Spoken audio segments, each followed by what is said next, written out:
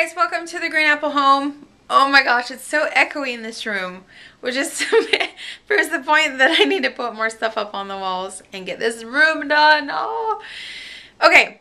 So I just wanted to show you quickly what I'm gonna do as far as headboards in Brizendy's room that they're sharing now. It's been quite a long time. Well, I've spent a long time trying to find their bedding because I didn't want it to be too girly. I didn't want it to be too masculine. So I finally found some bedding. So anyways, I wanted to show you the headboard I'm doing for both of my kids. It was $10 each, and they're a set of 4 panels. This was at the Container Store. It comes in a bag like this. It's called Decor Cutout Screen Panels, and you get 4 for $10.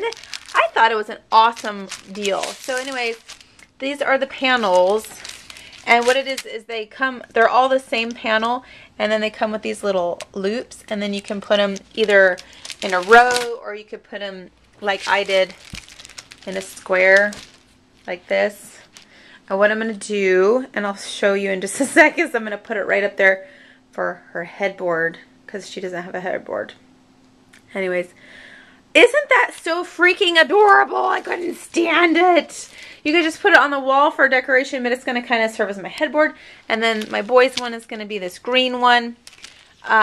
It's kind of scrolly. I don't know. I was iffy about this middle part because it kind of looks more like hearts rather than scroll. But if I really hate it, I can like try and cut it so that they're not quite as hearty. But I think in the room, once they're up, you won't really notice it being hearts. Or I could always put a picture over it of like a superhero. I don't know, whatever. But anyways, I love it. So I thought that was pretty inexpensive for, you know, for a headboard, and to make a big, large, see this, it covers a large amount of wall space. To make a big, large statement on your wall, I thought $10 was a good deal. Okay, so I put the little headboard up. By the way, the panels don't come attached with the little loops, they just come single, so you could just put them not even together if you wanted to. But if you do want to put them together with the little hoops that are included, from my experience, you want to put the 2 panels flat and then put them in the loop and then open them.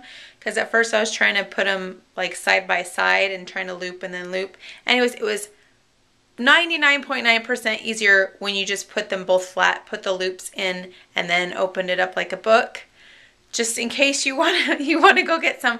They had black ones too. Black could be in a living room or like in a hallway. You know, like those houses that have the switchback stairs. In fact, I have some of those.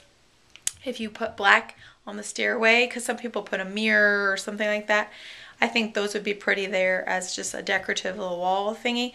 And they had this green one.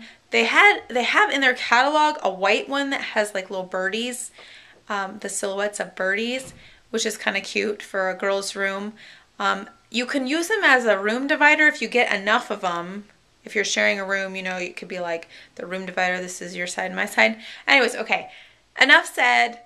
This is the headboard, and I think it turned out pretty cute. I just like the colors together of the blue and the orange.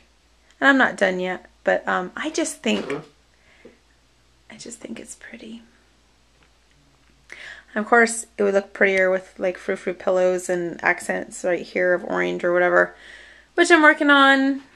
But anyways, it did the job of what I wanted it to do, to be my little headboard.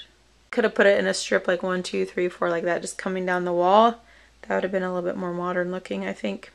In any case, I really liked the way it turned out. I've just been having the hardest time deciding whether to keep my boy in the crib or get a little taller bed. We actually have a little taller bed. I'm not quite ready for him to get out of the crib because you know once they get out of their crib, then out goes their naps, depending on your kid. But mine probably will end his naps once he ends the crib. So anyways, the headboard, $10, cuteness.